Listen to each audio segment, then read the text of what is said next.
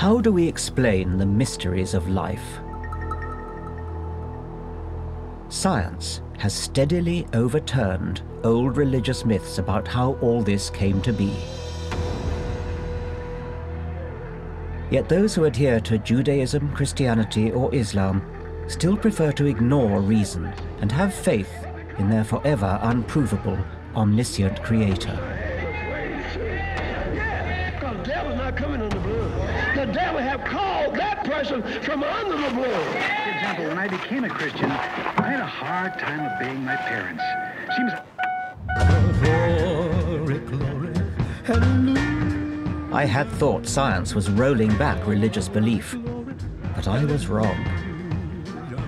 Far from being beaten, militant faith is on the march all across the world, with terrifying consequences.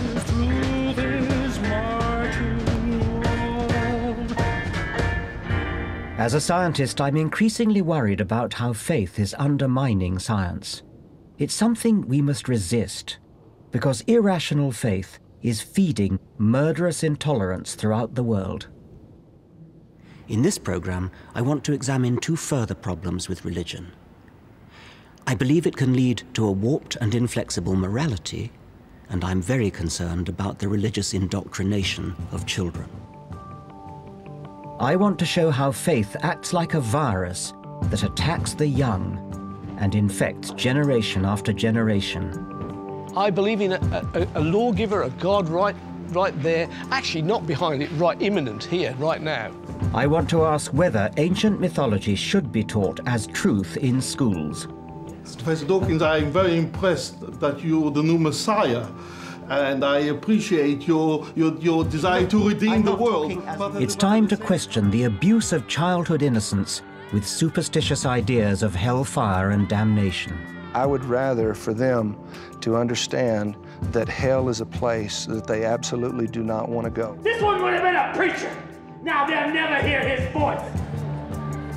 And I want to show how the scriptural roots of the Judeo-Christian moral edifice are cruel and brutish. Thou shalt save alive nothing that breatheth, but thou shalt utterly destroy them. What in the 21st century are we doing, venerating a book that contains such stuff? Science weighs up evidence and advances. Religion is hidebound belief for belief's sake. It's bad for our children, and it's bad for you.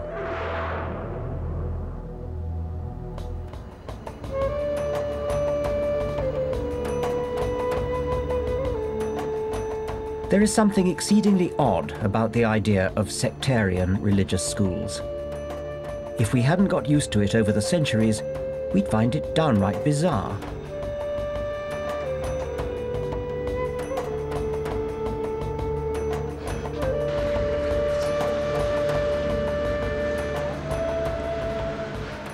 Sectarian education has proved to be deeply damaging.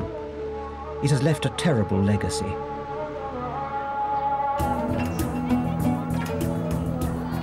When you think about it, isn't it weird the way we automatically label a tiny child with its parents' religion?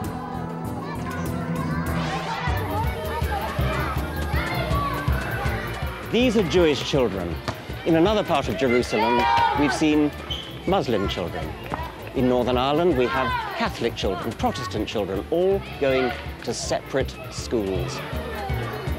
But what's so special about religion that it is allowed to label small children Catholic or Protestant, Jewish or Muslim? Nobody would categorize children by the political party their parents support, call them Tory or Labour children. We agree they're too young to know where they stand on questions of politics. So why is it not the same for where they stand on the cosmos and humanity's place in it? In genetic evolution, a species divides into two, initially geographically. There's some initial separation between the two subspecies, and they divide away from each other genetically. There's no longer gene flow between them, and so they can become separate species. It's a divisive force. Sectarian education acts in a similar way. Children are initially isolated from each other because of their parents' faith. then their differences are constantly drilled into them, and they embark on opposing life trajectories. Such divisions are encouraged, not just in faraway Israel, but right on our doorstep, in Northern Ireland, for instance, or in London. In North London, the Hasidic Jewish community is the largest after Israel and New York. Here, religious division is taken to its extreme. These ultra-Orthodox Jews only marry within their sect. Television is frowned upon, and of course children attend exclusive religious schools, cloistered away from external influences, which just might persuade them to look outside their community. I want to find out why these children are being segregated, and whether their culture allows them to open their minds to reality. Hello? Hello. Rabbi Gluck. Nice to meet you. I'm Richard Dawkins. How do you do? Thanks, God, fine. Nice to meet you. Please come in. Good, thank you very much. Rabbi Gluck is London born and bred, but you wouldn't necessarily know it. His accent is a testament to the isolation of this religious sect. Why should children be victims of the particular tradition in which they happen to have been born, rather than choosing for themselves by being shown all the evidence that's available?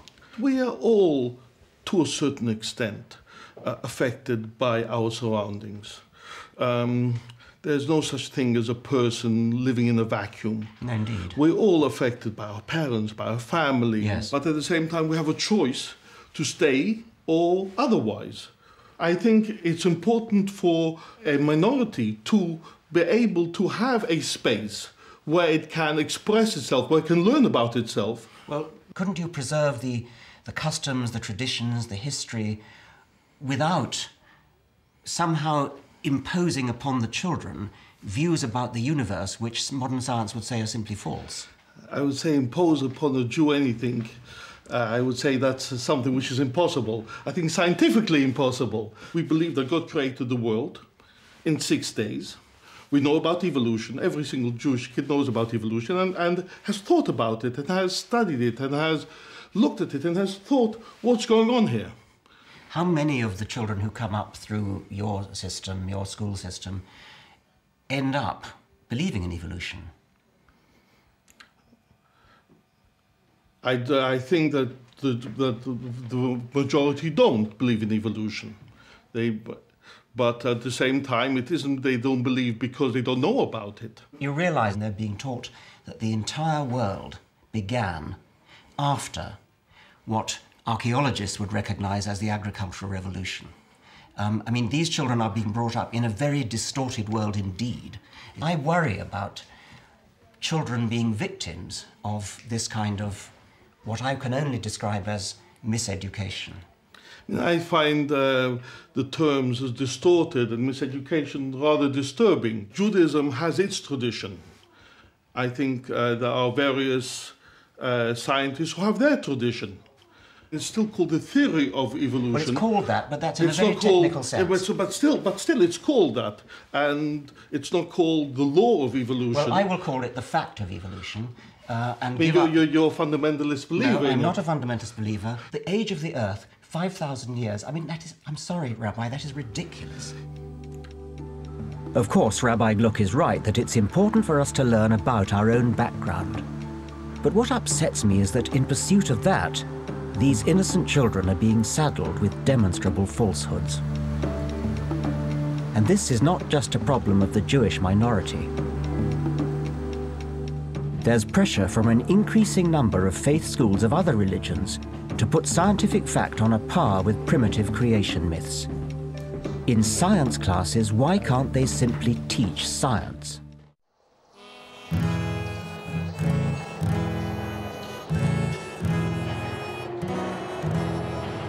We live in the shadow of a religiously inspired terror in an era when science has plainly shown religious superstitions to be false. The Lord's my shepherd, I'll not want. And yet it's a strange anomaly that faith schools are increasing in number and influence in our education system, with active encouragement from Tony Blair's government. There are already 7,000 faith schools in Britain, but the government's trust reforms are encouraging many more. Over half the new city academies are expected to be sponsored by religious organisations. My son, do not despise the chastening of the Lord, for whom the Lord loves he corrects. Fear the Lord and depart from evil. Amen. The most worrying development is a new wave of private evangelical schools that have adopted the American Baptist ACE curriculum, Accelerated Christian Education. Have you been to one of these schools before? No, I have. Okay. Accelerated Christian Education slips religious superstitions back into science. If you want to be rude, you would say it's program learning. If you want to be polite, it's individualised instruction. So really, each one is teaching themselves to a certain extent. Of course, that has to be modified with adult supervision and so on. Right, see here, you need to find the page where the answer is and write the page number next to it. When you find the answer, you need to underline it, okay? I had a look at the curriculum booklet that you use for science, and it was very noticeable that God or Jesus did come on just about every page. Yes, yeah. We don't have anything like religious instruction in the school because it is part of... I can see you wouldn't need it. No, of course not. Absolutely. In one section in the science thing, I was sort of taken aback because I suddenly started reading about Noah's Ark. And what's that got to do with a science lesson? I suppose that depends on your opinion. It could have a lot. If you believe in the story, it could have a lot to do with science. I mean, the stuff that I was taught when I was a kid at school in science, now you would laugh at and say it was a myth, but that's what I was taught as fact. What were you taught? Well, when I was taught, one of the things that they taught me at school that I've always remembered was that the moon came from the ocean here on Earth and was flung into space, and that's where it came from. Yes. Well, what you should have been taught, I suppose, is that there is a strong current theory that that's what happened. So what you're really trying to ask me is, do you think the Genesis story was true and that God created the world in 7 days? That's what you would really like to ask me, right? My answer to that is, I don't know. Having said that, do I think that if God wanted to do it in 7 days, he could? Yeah, I think he could. You could do anything. Yeah. Yes. So it's a sort of an academic question which actually I don't care about the answer very much, really. Yes. Does that make sense? Kind of, yes, it does make sense. Yeah. It doesn't make sense to me because I do care about the answer. Why? Because I care about what's true, and I care about what's true. Yes. Well, I find Christianity encompasses everything about life. Christianity is life, so it's about everything. It touches education, politics, care, social services, everything. You see. Let me ask about another thing in the booklet, which was about AIDS and HIV. I think somewhere it talks about AIDS being wages of sin. Is that mixing health education with moralistic preaching? I suppose the flip side of that is that if there is no God and there is no lawgiver, why does it matter what I do? Why is rape wrong? Why is paedophilia wrong? Why are any of these things wrong if there is no lawgiver? You've just said a very revealing thing. But if there's Are you telling me that the only reason why you don't steal and rape and murder is that you're frightened of God? I think that all people, if they think they can get away with something and there is no consequences, we actually tend to do that. I think that is the reality. Look at the world in which we live. That is the reality. OK, well, I think we better leave it at that. Okay. Adrian Hawkes, I'm sure, is a well-meaning man. But why should he impose his personal version of reality on children? Not only are they encouraged to consider the weird claims of the Bible alongside scientific fact, they're also being indoctrinated into what an objective observer might see as a warped morality. It's pretty wild on there, isn't it? Let me explain why, when it comes to children, I think of religion as a dangerous virus. It's a virus which is transmitted partly through teachers and clergy, but also down the generations from parent to child to grandchild. Children are especially vulnerable to infection by the virus of religion. A child is genetically pre-programmed to accumulate knowledge from figures of authority. Stand on the rope. That's it. Now. Hold on here. Here. there and here. Hold tight. Got it? Good. There you go. The child brain, for very good Darwinian reasons, has to be set up in such a way that it believes what it's told by its elders, because there just isn't time for the child to experiment with warnings like, don't go too near the cliff edge, or don't swim in the river, there are crocodiles. Any child who applied a scientific, skeptical, questioning attitude to that would be dead. Okay. No wonder the Jesuit said, "Give me the child for his first 7 years, and I'll give you the man." 3, go! The child brain will automatically believe what it's told, even if what it's told is nonsense. And then when the child grows up, it will tend to pass on that same nonsense to its children. And so many people think they've got the truth, but they've only got deceit. And the devil's greatest weapon was deception. And so religion goes on from generation to generation. What are you going to be known as when you die? Sinner or winner? God wants you all to be winners and not to be sinners. For many people, part of growing up is killing off the virus of faith with a good strong dose of rational thinking. But if an individual doesn't succeed in shaking it off, his mind is stuck in a permanent state of infancy, and there is a real danger that he will infect the next generation.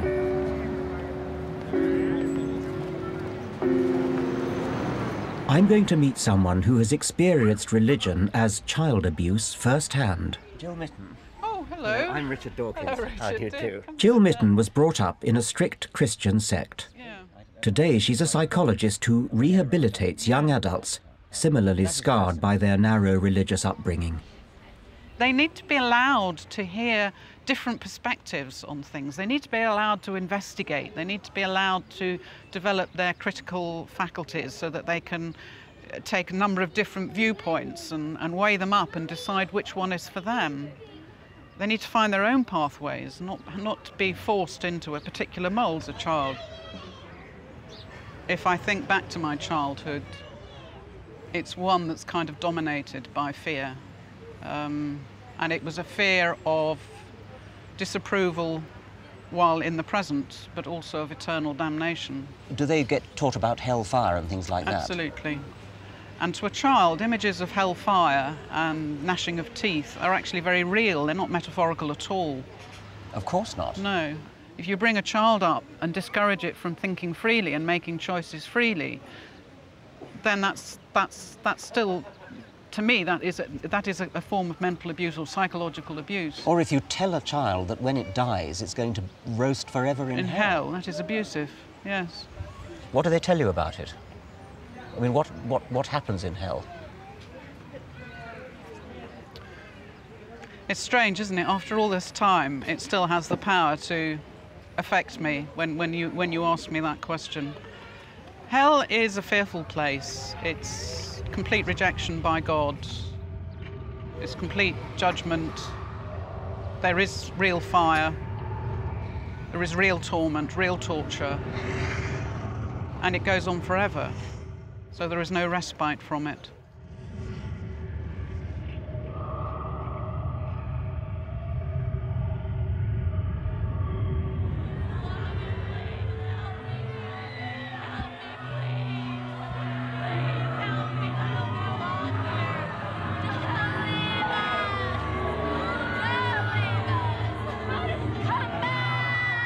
It's deeply disturbing to think that there are believers out there who actively use the idea of hell for moral policing.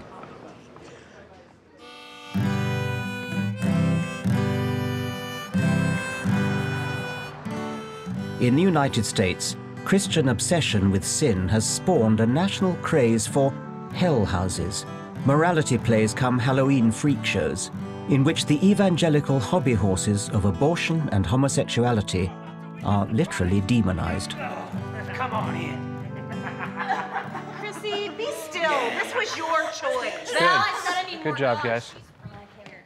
Pastor Keenan Roberts is rehearsing a new production of his Colorado-based Hell House, which he's written and staged for almost 15 years.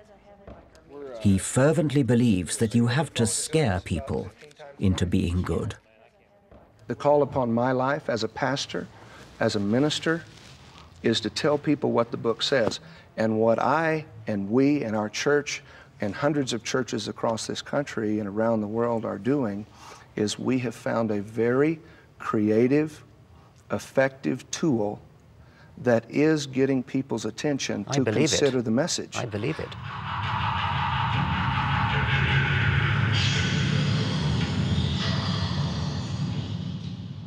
We want to leave an indelible impression upon their life that sin destroys.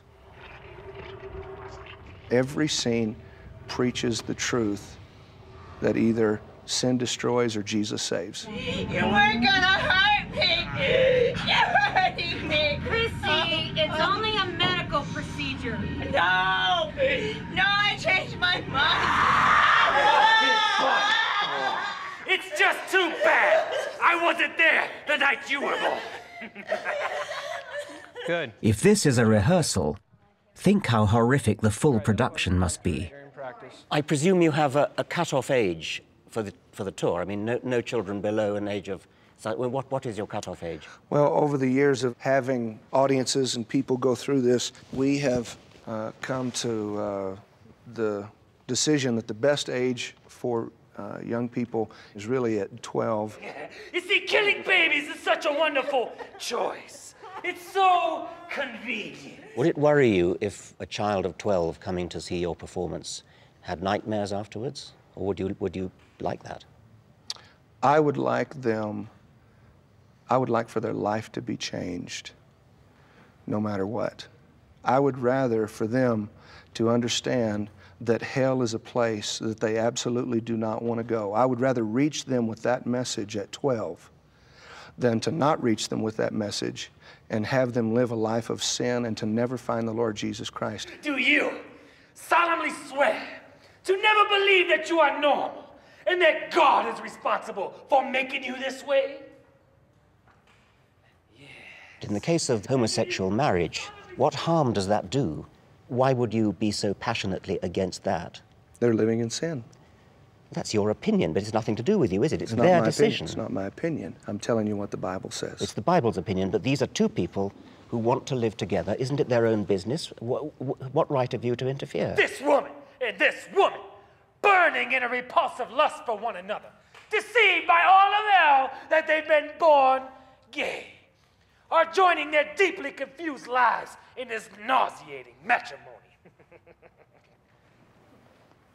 1 Corinthians 6, God says. 1 Corinthians 6, God Will you says, cue him? homosexuality equals sin, and sin I want them to know homosexuality is sin.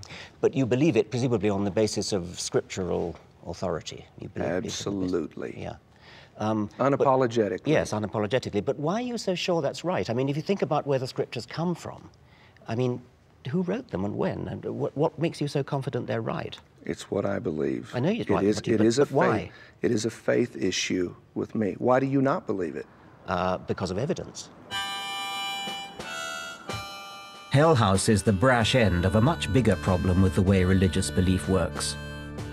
Taken to its extremes, as by American evangelists, the Bible is scanned for passages to justify right-wing views on abortion and family values.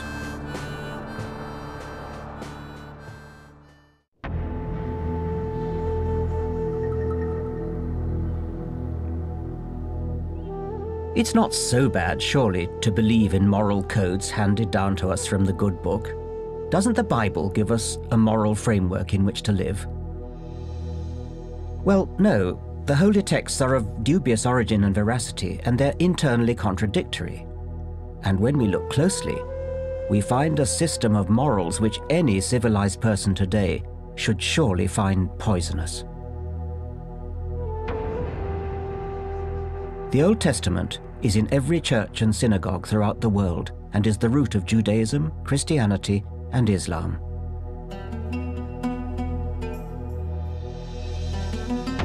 If your brother, the son of your father or of your mother, or your son or daughter, or the spouse whom you embrace tries to secretly seduce you, saying, "Let us go and serve other gods." This is God's advice on what to do to a friend or family member who suggests you believe in another deity. You must kill him. Your hand must strike the first blow in putting him to death. You must stone him to death, since he has tried to divert you from Yahweh, your God. The God of the Old Testament has got to be the most unpleasant character in all fiction. Jealous and proud of it, petty, vindictive, unjust, unforgiving, racist, an ethnic cleanser urging his people on to acts of genocide. If God doesn't set a good moral example, who does? Abraham, the founding father of all three great monotheistic religions? The man who would willingly make a burnt offering of his son Isaac? Maybe not. How about Moses, he of the tablets which said, "Thou shalt not kill"? Well, the same man, it says in the book of Numbers, was incensed by the Israelites' merciful restraint towards the conquered Midianite people. He gave orders to kill all male prisoners and older women. But all the women children that have not known a man by lying with him, keep alive for yourselves. How is this story of Moses morally distinguishable from Hitler's rape of Poland or Saddam Hussein's massacre of the Kurds and the Marsh Arabs? So let's leave Moses out of it. But there are lesser characters facing somewhat more everyday moral dilemmas. Maybe they provide a better role model. In the book of Judges, a priest was traveling with his wife in Gibeah. They spent the night in the house of an old man, but during supper, a mob came to demand that the host hand over his male guest. So that we may know him. Yes, in the biblical sense. Well, the old man replied, "Nay, my brethren, nay, I pray you, do not so wickedly. Behold, here is my daughter a maiden, and his concubine. Them I will bring out now, and humble ye them, and do with them what seemeth good unto you. But unto this man do not so vile a thing." So enjoy yourselves by raping and humiliating my daughter, but show a proper respect for my guest, who is, after all, male. Whatever else this strange story might mean, it surely tells us something about the status of women in this religious society. Now, of course, nice Christians will be protesting. Everyone knows the Old Testament is deeply unpleasant. The New Testament of Jesus, they claim, undoes the damage and makes it all right. Yes, there's no doubt that from a moral point of view, Jesus is a huge improvement, because Jesus, or whoever wrote his lines, was not content to derive his ethics from the scriptures with which he'd been brought up. But then, it all goes wrong. The heart of New Testament theology, invented after Jesus' death, is St. Paul's nasty sadomasochistic doctrine of atonement for original sin. The idea is that God had himself incarnated as a man, Jesus, in order that he should be hideously tortured and executed to redeem all our sins. Not just the original sin of Adam and Eve, future sins as well, whether we decide to commit them or not.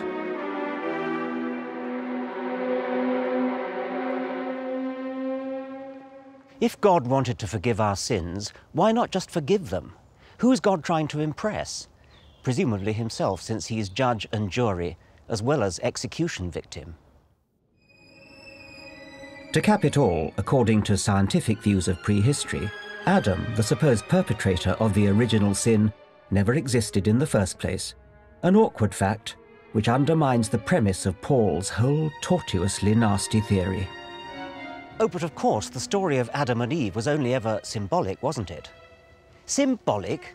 So Jesus had himself tortured and executed for a symbolic sin by a non-existent individual. Nobody not brought up in the faith could reach any verdict other than barking mad.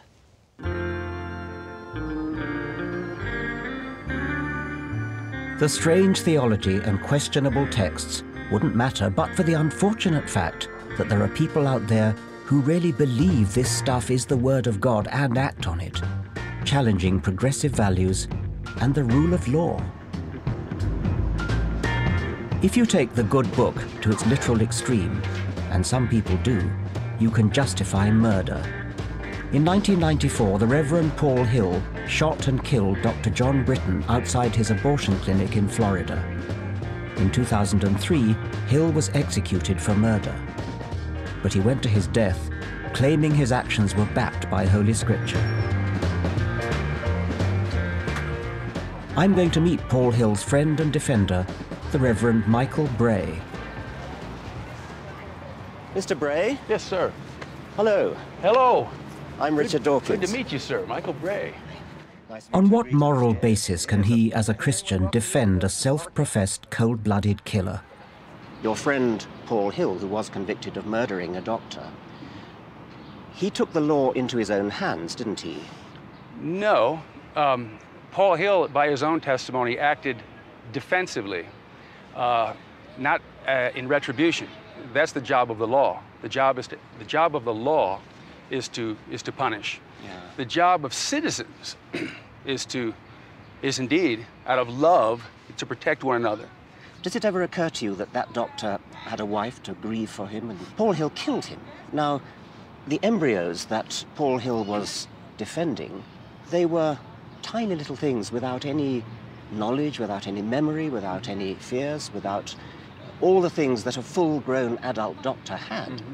Doesn't that give your conscience a little bit of a twinge? Well, I don't think we measure the value of someone by their cognizance of their surroundings or even their relationships.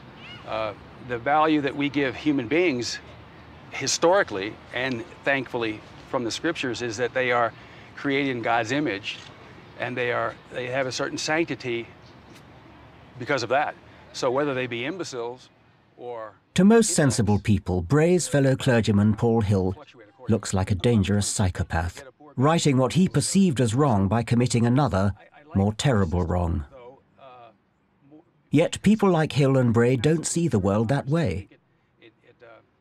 They declare that their justification is in the Bible, and by redeclaring the Bible as the absolute word of God, they give their actions validity. Yeah. Many of us who don't subscribe to any particular holy book worry about suffering. We actually worry about whether the victim of a murder, whether it's a murder of in your terms, of an embryo or of an adult doctor. I mean, can you not see that there's a big imbalance there between those two deaths? Well, I couldn't take into account, because I'm not omniscient, to know all the sufferings that various people suffer. Where do you think he is, Paul Hill? I have high hopes that he's doing well. You think he's in heaven? Yes. You think Jesus approves of murdering doctors? I think that he said that we're to love the children just as we love others. Suffer the little children to come to me. I reckon I have a fairly strong moral conviction as well, but I'm not that confident. I wouldn't actually go and kill somebody for the sake of my morality. How can you be that confident?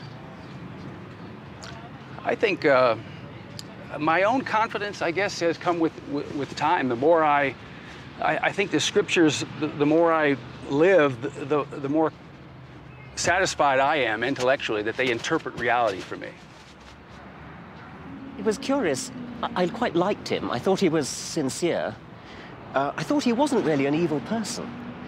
And I was reminded of a quotation by the famous American physicist, Steven Weinberg, Nobel Prize-winning theoretical physicist. Weinberg said, "Religion is an insult to human dignity. Without it, you'd have good people doing good things and evil people doing evil things. But for good people to do evil things, it takes religion." People like Michael Bray are a big problem for Christian morality. Not all Christians are as rooted in the soil of Scripture, but they do all take inspiration from the same holy text. But who is right? The established Church of England is being painfully torn apart by these differences of opinion over the scriptures. The battleground is not so much abortion, but homosexuality and gay clergy. On one side are vociferous scriptural purists, on the other, more moderate believers who interpret the Bible selectively. You're on the liberal wing of the Anglican Church. Maybe the other side are the ones who are being true to their scriptures in a way that you're not. I mean, you, who are liberal and much closer to what I would think, are the one who's departing from certainly from the scriptural and perhaps from the fundamentals. Well, if you take the issue of homosexuality, there's no doubt about it. There are a number of texts, not as many as people think, but a few texts, which clearly regard homosexuality as wrong, both in the Old Testament very strongly, but they're also there in the New Testament. But, of course, it's a question of how you interpret the Bible, whether it's really right to just simply extract a few isolated texts rather than seeing the whole message of the Bible, the whole message of Jesus. But I think there's another, perhaps even more fundamental one, which links in to your fundamental interest in evolution. Our understanding of what it is to be a gay or lesbian now is very, very different from what it was, let us say, in the Roman world when the New Testament's written. They thought it was purely a matter of choice. We now actually know that a significant percentage of people are predominantly attracted to members of their own sex. So it's a question of the changing facts as well as a changing understanding of how the Bible should be interpreted. This, of course, is all music to my ears, but I'm kind of left wondering why you stick with Christianity at all, therefore. And maybe some of the fundamentalists might say just that to you. I think that moderates need to be passionate both about their religious beliefs and about rationality. And it's possible to be a passionate moderate. It's much more... Some say that while religious fundamentalists betray reason, moderate believers betray reason and faith equally. The moderates' position seems to me to be fence-sitting.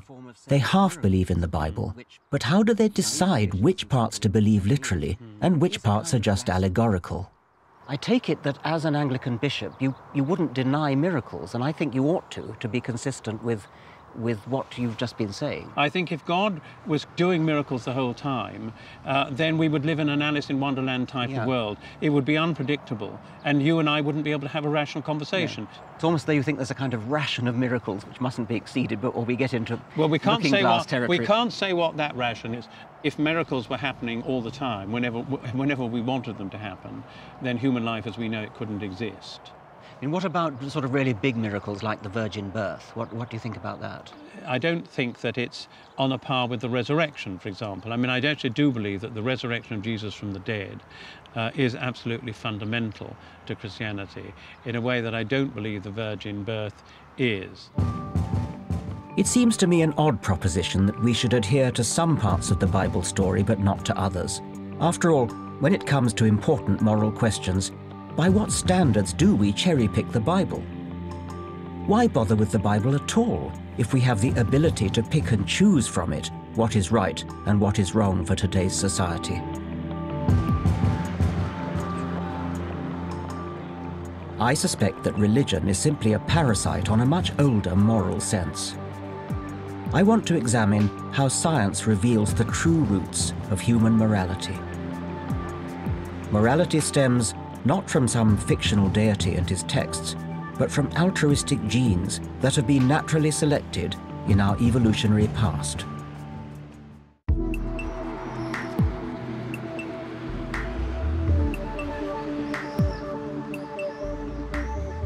Religious believers like to claim that their God and ancient texts provide them with an inside track to defining what is good and what is bad. But it is surely far more moral to do good things for their own sake, rather than as a way of sucking up to God. Our true sense of right and wrong has nothing to do with religion. I believe there is kindness, charity, and generosity in human nature. And I think there is a Darwinian explanation for this. Through much of our prehistory, humans lived under conditions that favored altruistic genes. Gene survival depended on nurturing our family and on doing deals with our peers. The "I'll scratch your back if you scratch mine" principle. I don't think we need religion to explain morality, and if anything, it just gets in the way. Morality is a lot older than religion. Humans have an innate moral sense, or a range of moral senses that you can think of as sophisticated versions of the kind of social instincts you see in chimps and other social species. What sort of morality or proto-morality would you expect to find in a chimpanzee troop? We find that they live in family groups. The mothers look after their kids. They work in teams. And also, chimps are particularly good at competing for status through what's been called public service. So they compete for status not just through brute force, but by being good leaders, by intervening to settle disputes. What are the main evolutionary reasons for cooperating and being altruistic? Working together often produces mutual benefits for those that are involved. So you can often just do better by working in a team than you can by working by yourself.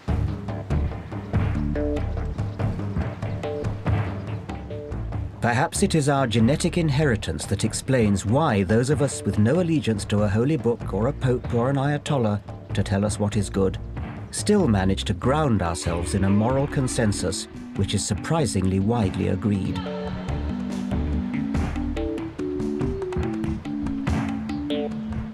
As social animals, we've worked out that we wouldn't want to live in a society where it was acceptable to rape, murder, or steal. We have a moral conscience and a mutual empathy, and it is constantly evolving. Religious or not, we have changed in unison and continue to change in our attitude to what is right and what is wrong. 50 years ago, just about everybody in Britain was somewhat racist. Now, only a few people are.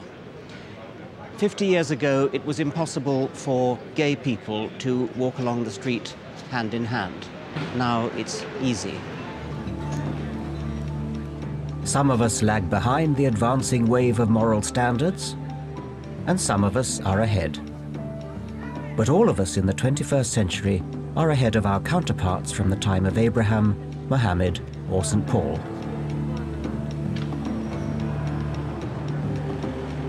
The progressive shift often emerges in opposition to religion. It's driven by improved education and then expressed by newspaper editorials, television soap operas, parliamentary speeches, judicial rulings, and novels. I guess my starting point would be the brain is responsible for consciousness. And we could be reasonably sure that when that brain ceases to be, when it falls apart and decomposes, that'll be the end of us. From that, quite a lot of things follow. I think especially morally, we are the very privileged owners of a brief spark of consciousness. And we therefore have to take responsibility for it. You cannot rely, as Christians or Muslims do, on a world elsewhere, a paradise to which one can work towards and maybe make sacrifices, and crucially make sacrifices of other people. We have a marvelous gift, and you see it develop in children, this ability to become aware that other people have minds just like your own and feelings that are just as important as your own. And this gift of empathy seems to me to be the building block of our moral system. I profoundly agree with you, and I've always felt that one of the things that's wrong with religion is that it teaches us to be satisfied with answers which are not really answers at all. And if you have a sacred text that tells you how the world began or what the relationship is between this sky god and you, it does curtail your curiosity. It cuts off a source of wonder. The loveliness of the world in its wondrousness is not apparent to me in Islam or Christianity and all the other major religions. To an atheist like Ian McEwan, there is no all-seeing, all-loving God who keeps us free from harm. But atheism is not a recipe for despair. I think the opposite. By disclaiming the idea of a next life, we can take more excitement in this one. The here and now is not something to be endured before eternal bliss or damnation. The here and now is all we have, an inspiration to make the most of it. So atheism is life-affirming in a way religion can never be. Look around you. Nature demands our attention, begs us to explore, to question. Religion can provide only facile, ultimately unsatisfying answers. Science, in constantly seeking real explanations, reveals the true majesty of our world in all its complexity. People sometimes say, there must be more than just this world, than just this life. But how much more do you want? We are going to die, and that makes us the lucky ones. Most people are never going to die because they're never going to be born. The number of people who could be here, in my place, outnumber the sand grains of Sahara. If you think about all the different ways in which our genes could be permuted, you and I are quite grotesquely lucky to be here. The number of events that had to happen in order for you to exist, in order for me to exist. We are privileged to be alive, and we should make the most of our time on this world.